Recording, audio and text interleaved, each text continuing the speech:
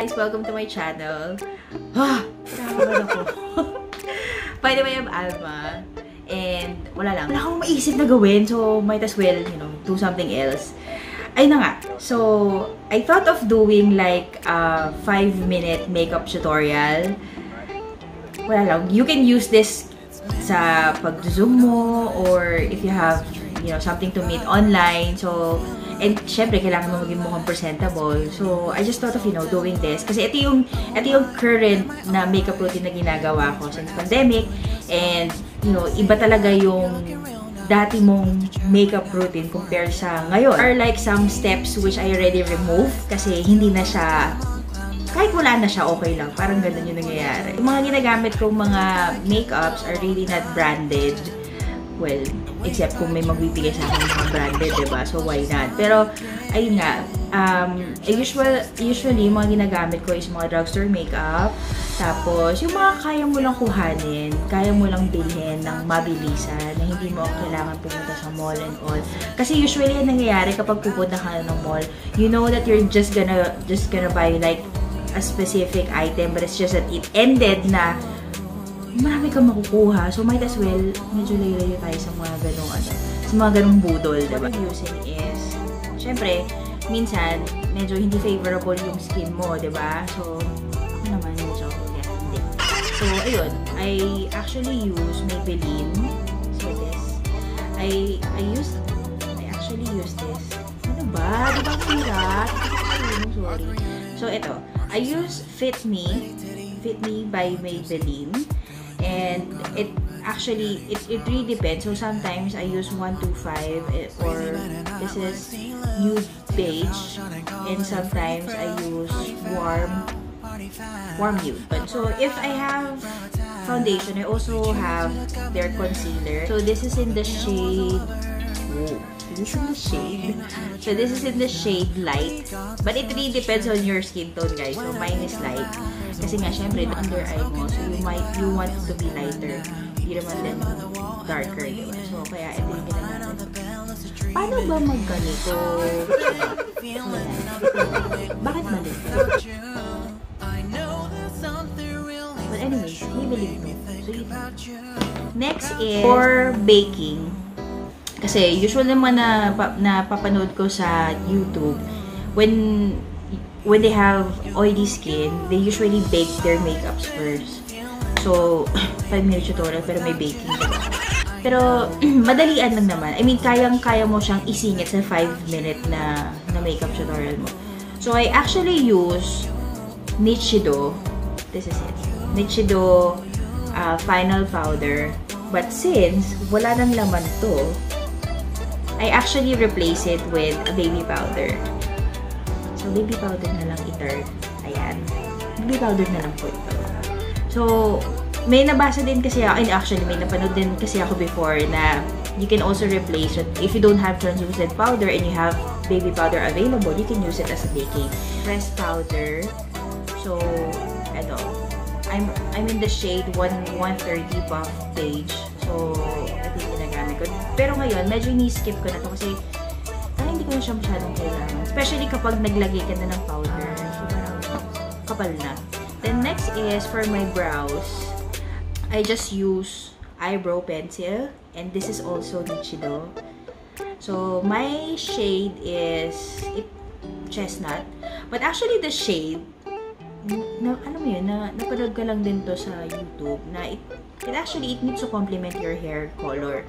So, kung yung color naman ng hair mo is very black, so you go with a darker shade of eyebrow pencil. Pero, if your hair is kinda light, or medyo blonde and all, so try to find for a color which will complement or which will match your hair color.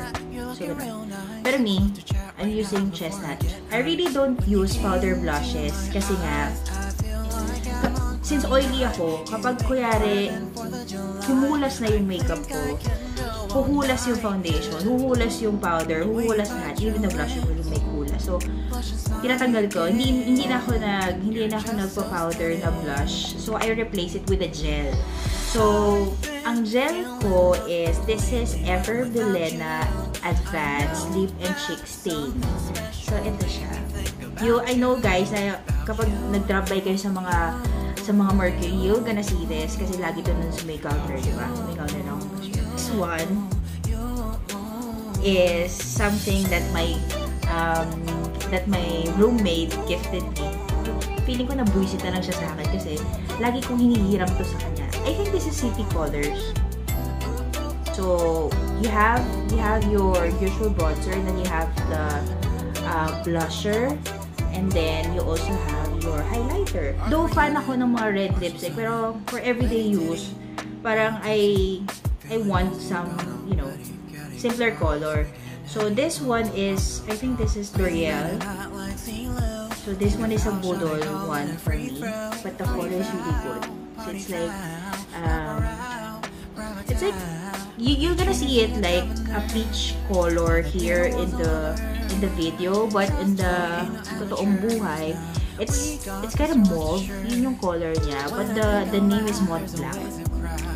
So, sometimes, kapag gusto mo na hindi lang sobrang plain yung lipstick mo, parang you want to do an ombre, what I use is, actually, this one is a crayons. The brand is Crayons. This is from HBC. So, for my lashes, well, I just have two options. One is before, ito yung ginagamit ko, which the other celebrities are also using. This is their holy grail as well when it comes to, you know, to mascaras. But medyo nung naglabas sila ng bago, medyo lumipat na tayo sa itong isa. So this one is Total Temptation by Maybelline as well. Just to lock your makeup. So last na nilalagay ko is mist. So, facial mist. I have the MAC before, but naubusan siya. Maganda siya. Pero, not really for oily skin. Yung, yung prep and fix. The color black na, na spray nila. So, I had it before, but medyo hindi ko siya nagustuhan, or probably it's because of my skin type, which is oily. Pag nilalagay ko siya, every time nilalagay ko siya, siguro mga after 3 hours, sobrang hulas na yung makeup ko. Tapos parang sumasama siya na naaalis. So, hindi siya nagla-lock up. So, parang hindi nagagawa yung mismong purpose ng product. So, sabi ko, baka hindi. So, itong isa, this one is Lux Organic. This is called Hydro Firming Mist. And they said that it's perfect for all skin types. So, ayun lang po. Oh my gosh, kinakabahan pa din ako. Pero, yeah. So, without further ado, let's start doing the makeup.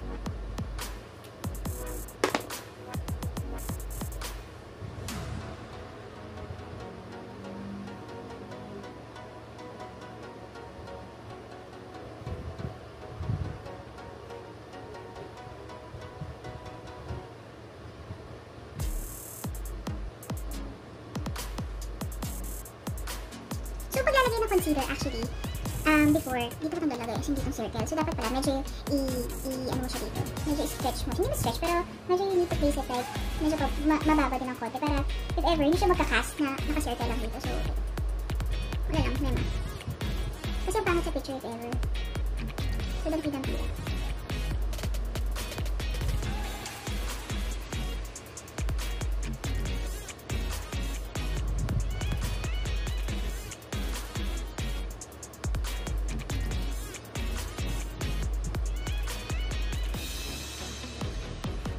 Aray! 5 minutes na to, promise.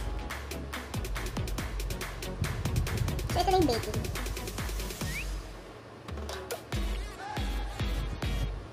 So, usually, ang binibake ko is yung mga oily. Kasi yung oily part ng skin mo. So, lahat. Char. So, dito lang. So, let it sit there for forever. Charot lang. So, next is the brows. So, sa brows, hindi na ako maglalagay na ng gel. So, ang hirap ko lang masalaman. So, wait lang guys.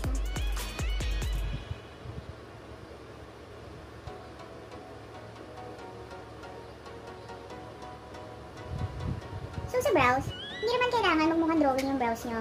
So, the purpose of you putting brow liner or gel is to make sure na meron kayong kilay. Kasi usually, diba, yung mga naglalagay nito, wala kayong kilay. Walang kilay na nakikita. Pero hindi dapat magta-turn out siya as something na parang in-stampan sa mukha nyo. So, dapat medyo subtle din yung paglalagay natin ng eyeliner. So, ako, medyo tama lang. Yung tamang guhit lang.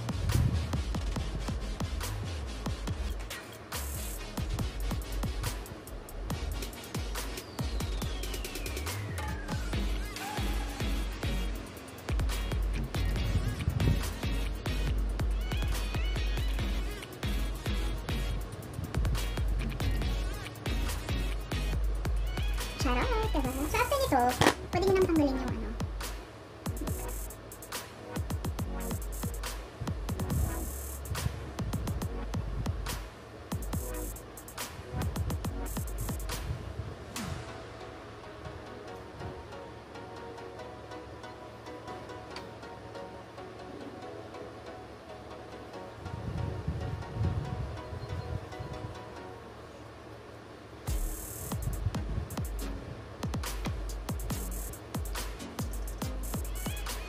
So, sa una, feeling nyo, sobrang kapal na to, pero syempre gusto mo yung medyo drunk blush, diba? Yung medyo, makalang, isay, and all.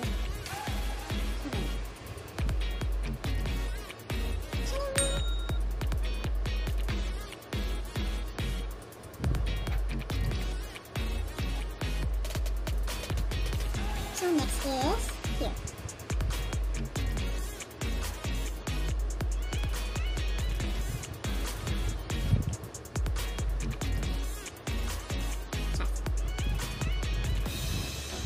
Diba? Maganda talaga din yung register nung lip tint. Hindi siya bukad chipanga. So, something na talagang worth the price. 190 na, 180. So, yun. Hindi naman ganun karami, pero wala lang. I just wanna overdo it na guys. See? So, I use bronzer. So, yung bronzer is not pretty for magkaroon ng color yung mukha nyo, pero hindi pang contour. Hindi ko siya ginagamit ngayon for contour. It's just that I wanna add color to my face.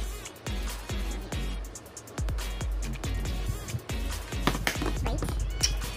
So, next is, okay. So, next would be my mascara. Ang hirap ito pag walang masalamin.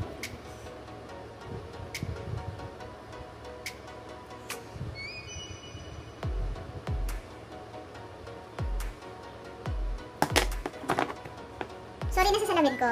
Sobrang mura.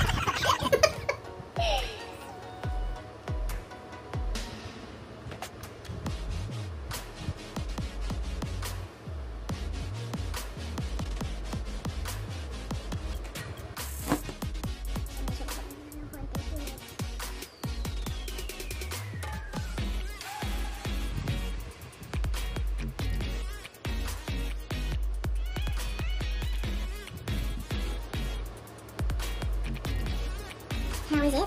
Ganda, diba? Sobrang worth it to. Sobrang ganda tong mascara nila. Pero minsan kasi, may side effect.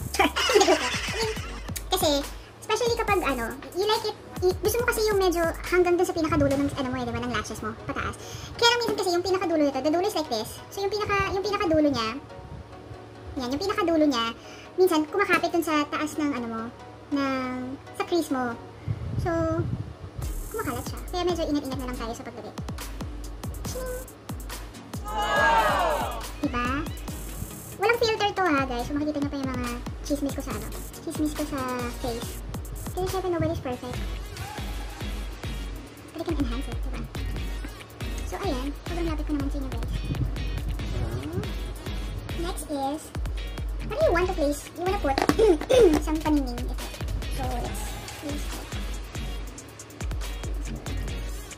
So, I'm putting this. Dito. Kasi pa makikita ko sa zoom, diba? Pero, ano natin, ano? Sorry kung may lang talaga ginagamit ko usually. Or most of the time. Except for, you know. O, diba, guys? So, medyo maganda talaga to. Thank you, Evita, for giving this to me. So, yeah, tingnan ko. Next is, it's actually up to you if you wanna put some powder and oil. Pero for me, I think that's fine. So, I don't need to place any powder. So, maganda to siya, diba? Okay, next. I don't have lip tint. I have to place to put lips. So, the reason why I place lip tint din, kasi syempre meron tayong mga dark ends dito sa lips natin minsan, diba? So, para lang what do you call this? Ma-blend out or ma-equalize yung color ng lips nyo. Equalize, pero, yeah. Para ma-equalize yung color ng lips nyo. So, I place lip tint muna. Tapos yung lipstick. So, this is how the color of the lipstick looks like. Maganda, diba? Mukhang flat. So, I place like a darker shade color of the lipstick dun sa medyo gitna. So,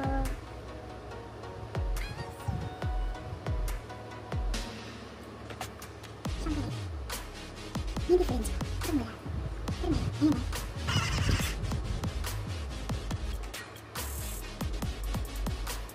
So, yung color niya.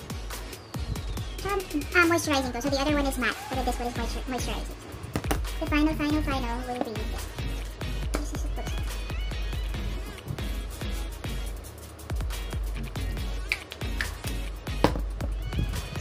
Try it out.